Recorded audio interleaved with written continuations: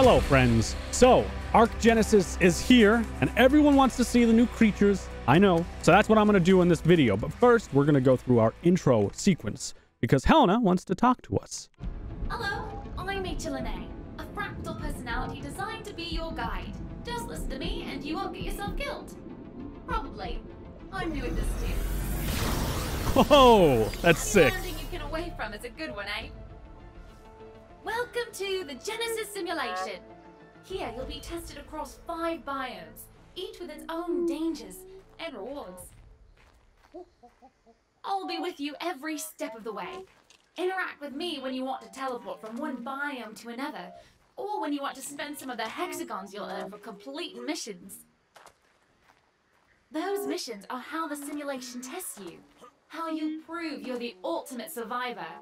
First though, we have some exploring ahead of us. Ready to go on walkabout? So, like she said, we have a lot of exploring to do. I'm going to go ahead and spawn in all the creatures. While I do that, here's a message from our sponsor. Hello, friends. Have you heard about Raid Shadow Legends?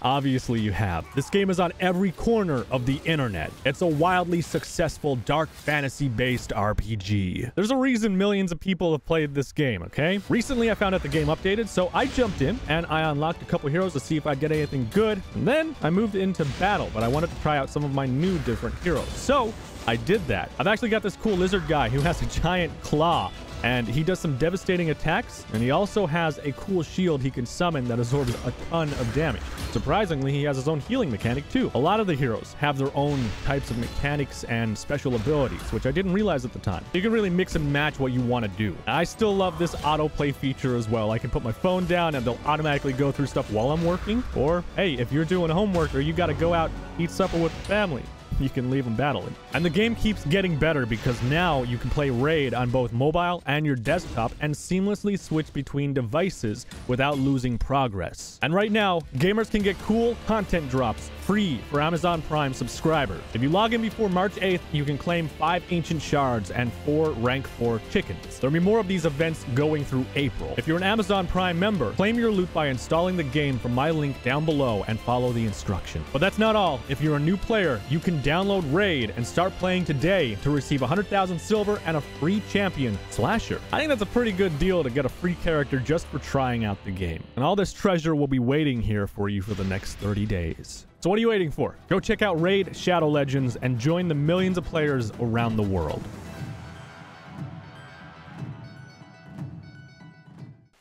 All right, let's get into the creatures. The first one I want to look at is the Bloodstalker. This is a creature that's actually native to this biome. So it's looking pretty good. I'm gonna smack it up a little bit with my new fancy lightsaber-like things. They look a lot different compared to what I had seen before in a picture, but I got a little stinger. You look all fancy and stuff. I can block your attacks though, so you're not too scary.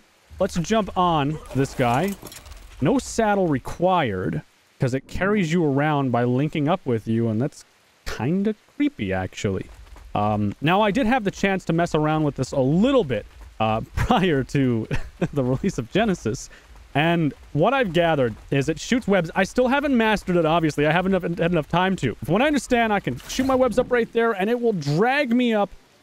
And I can let go and press space, and then I'm flying around. Now, this is the actual edge of the simulation. You can't go past this. But one thing that I've learned is that if you try to go past the wall and you ghost past it, it'll actually teleport you to a new biome. You see, everything is literally on the same map in this DLC. It's just they're separated by skyboxes and barriers, so you can't see. Like over there could be the aquatic biome, and you wouldn't know because you can't see it. Let me just jump up right here. Oh, it's so satisfying, and I can latch on. Let me just get up right here. Guy's fancy. I'm gonna jump down, latch on to him. It's super cool. It's super, super cool. I love it. Get up here. Look at me flipping around. That's great. Do I have a special ability? Oh, I can tether myself down to the ground. That's kind of cool. That'd be neat for different scenarios. My attack is pressing C. I actually do some crazy, like, samurai stuff. I like it. Let me just jump down here. Cool thing about this, too, is on water, I actually hover. I don't walk around. Let's see if I can make them do it here. Here we go. See? I actually hover on water, which is kind of cool. There's a giant tree up right here. Oh my god, I actually grabbed onto that from that far away. Holy crap, dude. Oh god, obviously I haven't mastered it. Oh, right here. this is a glitch. Just so you guys know, I know it's supposed to be about monsters, but this is the glitch. Helena will actually repair these for me. To close that glitch, I caught a glimpse of the survivor database. You come from all over Earth, and all over its history. I don't know how much of it you remember, though. As for how you got into the Genesis simulation, well, your guess is as good as mine. You should be proud, though. The whole point of the simulation is to identify the very best survivors. And you're alive right now, so you're in the running. Hell yeah, I'm alive right now. Look at me. I'm flying through the air. Come on, over it. Oh, that's so sick. Look at this. Oh my god. It's actually kind of easy to get the hang of this. Oh my god, that's so sick. Check it out. Check it out. I'm just spinning webs. Oh, I'm totally going up this giant tree. That is so sick. I don't know where my spawns are. Oh no. God, it's just like Spider-Man. They got the fluid movements of this stuff, like, to a point. It's sick.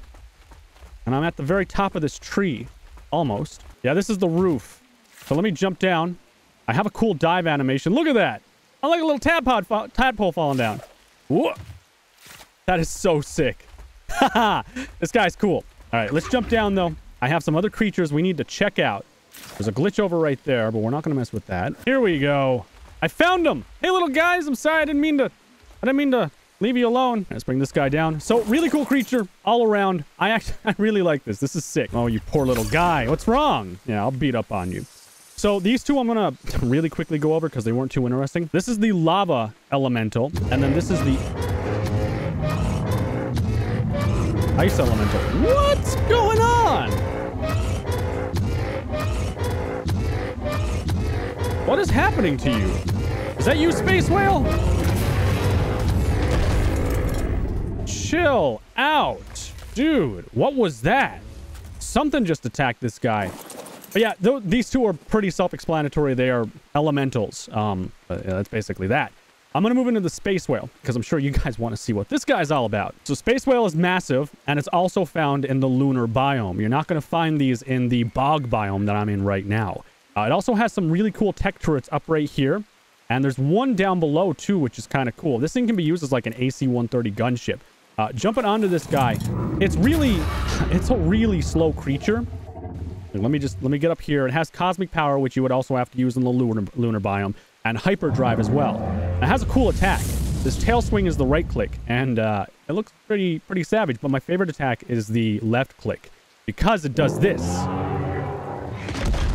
Doesn't that sound amazing? That is so crazy. And I'm right there at the helm, right in the front. You can see my little camera.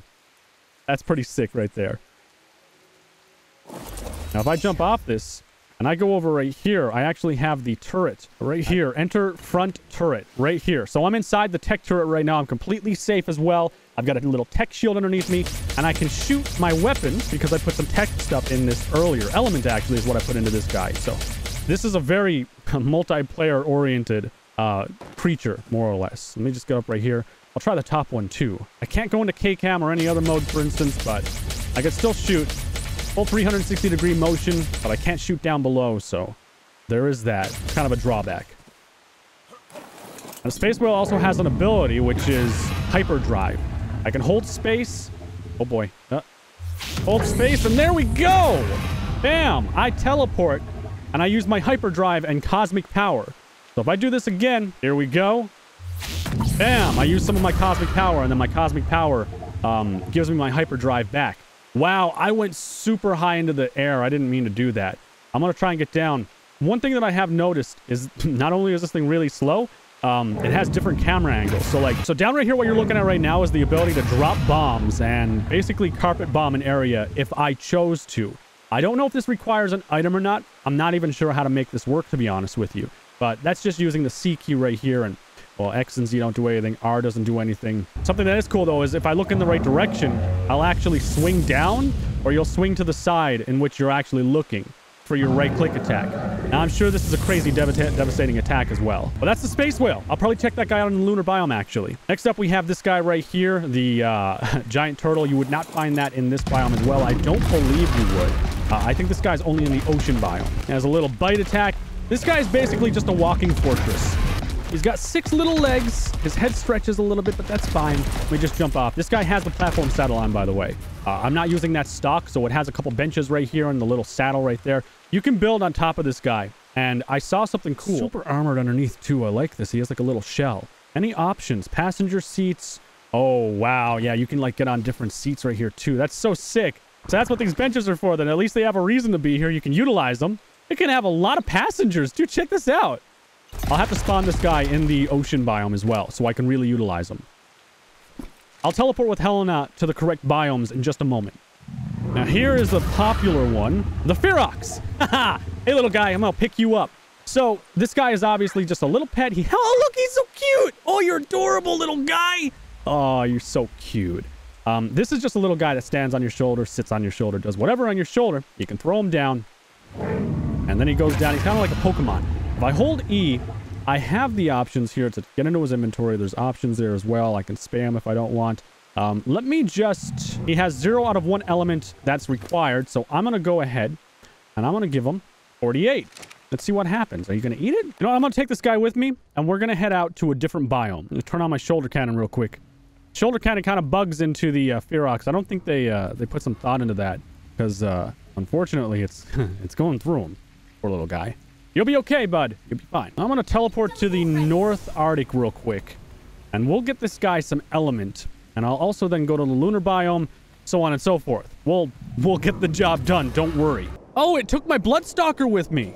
Oh, okay, so it'll teleport me to... Okay, all right, that makes sense. Wow, this is a big biome. I'm going to have a hard time finding element for this guy. I think I might have to take a look around for a while and see. Whoa, there's an avalanche. Check that out. Oh, that's so cool. You poor little Therizinosaurus. Oh, you poor guy. Look at that. Everything down here is kind of getting boned. That's sick.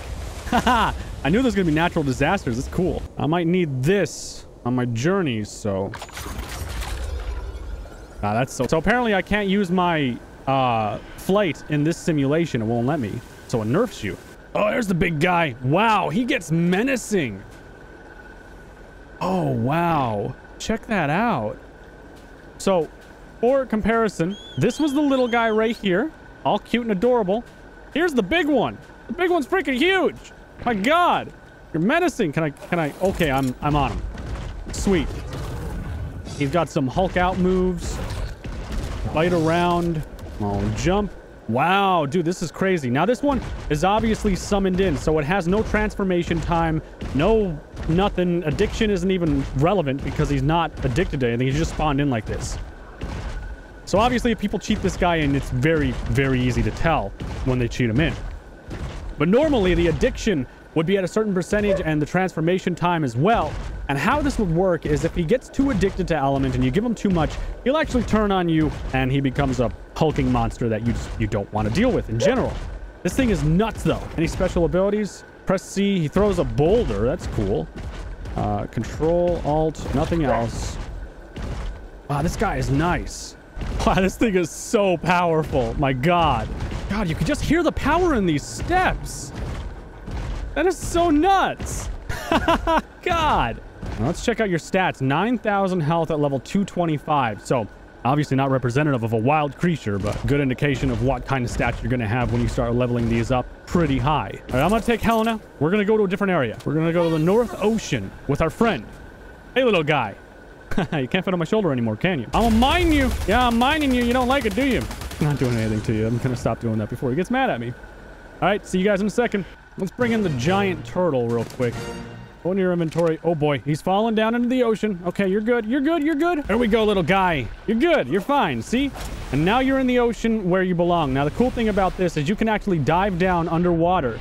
And if you have a base on the back of this guy, he'll be able to stay down here. That's so cool. God, it's so monstrous under here. That's so cool. Doesn't seem like there's any special abilities. Using bubble breath. That's so sick. You can basically mess up like anything with that. I think I'm willing to bet that's just going to push them back, to be honest with you. Now down here, look, there's another wild one actually. He's super slow, but down here, I'm willing to bet this is where Moeder, or however you say them, is. And that's supposedly supposed to be the final boss of Genesis, but that's not true. It's not the final boss. Let me see if I can bubble beam this guy. Oh, there's eels. Oh yeah, eels are like the worst thing to run into as well. That sucks. But anyways, that's that guy right there. Pretty interesting, pretty cool. He's getting shocked right now. Eels are going to be a major problem, I think, in this expansion. At least trying to get around here. Now, while I'm here, I'm just going to toy around. This isn't how it's supposed to happen, but I kind of want to do this. If we go down here, we may be able to spawn in the final boss. The quote-unquote sub-final boss, I guess. All right, so this place is a lot bigger than I thought it was. So obviously, I'm not going to be able to get down to where I need to go, because I'm not even sure where I need to go. But I will summon her in. Now, she's down there. Whoa!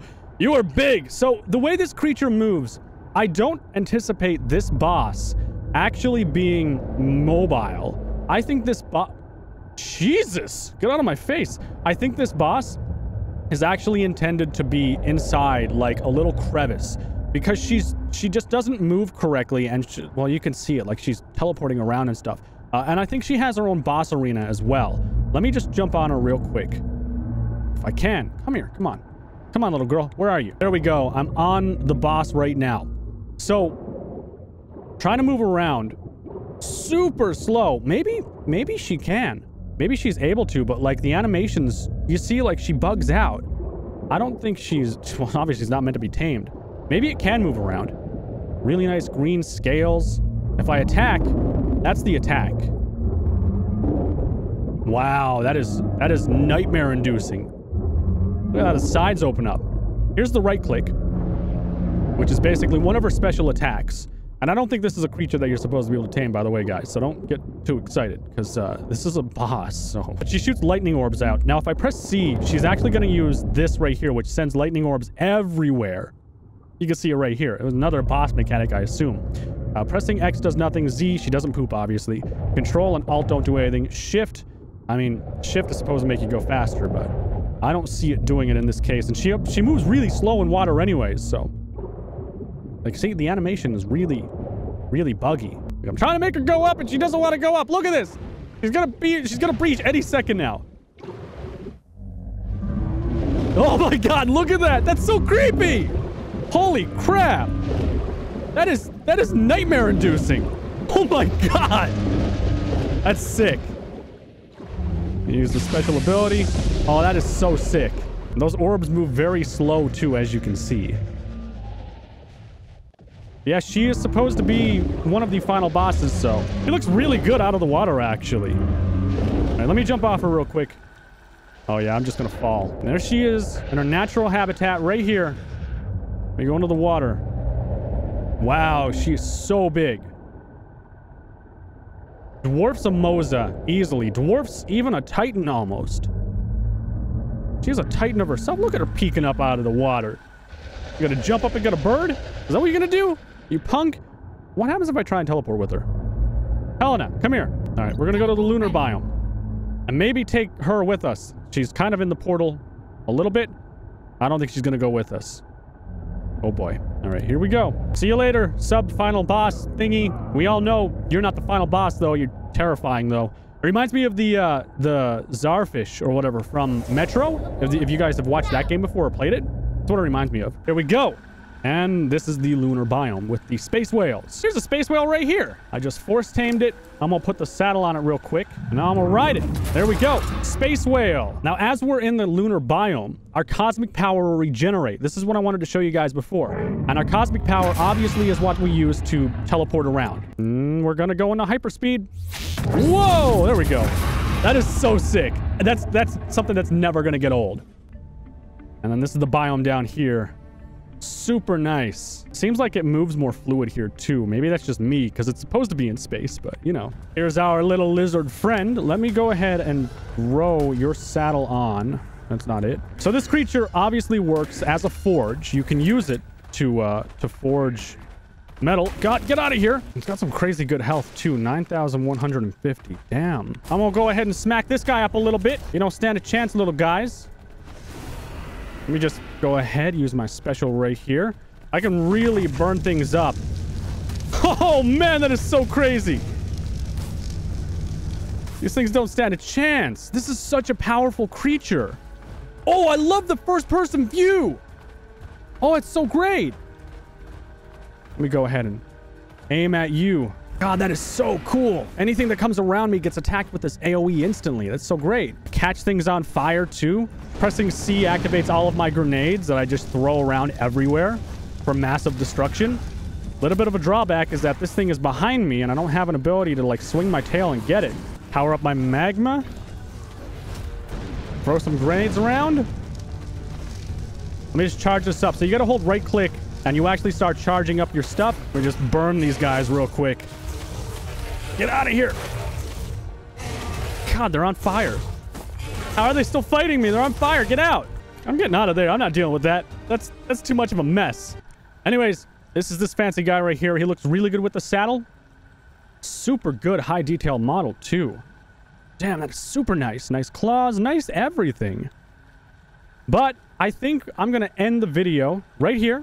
So that's pretty well it on all of the notable creatures in Genesis. I probably missed some. I apologize if I did, but they probably weren't notable enough for me to want to pay attention to them. We're going to go ahead, though, and jump into some more Genesis stuff. I have Genesis servers as well at Isla-Nicta. Join my Discord server to find out more, but we're doing some major giveaways. $50 every single day will be going to one random player found on the Genesis servers, along with merchandise and in-game items. So it's going to be a good time. Make sure you join the Discord server. All right, I will see you guys in the next one. That's just a little rock slide. Nice.